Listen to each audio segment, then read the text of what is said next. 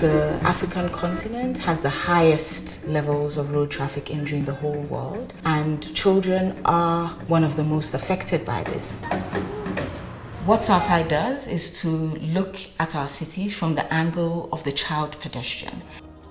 And if we can design our cities from that angle, we would be designing it for the safety and security of all. Ni kweli kabisa, kabla ya miundombinu kuweka kulikuwa na shida nyingi, watoto wengi walikuwa wanapata ajali. Kwa mimi nasema kwamba imesaidia sana wale wanafunzi hadi na wanakazi wenyewe wananchi ambao wanatumia hiyo barabara. Road safety does so much more to a city than just keep people safe. It determines how a city operates, how the people within a city feel.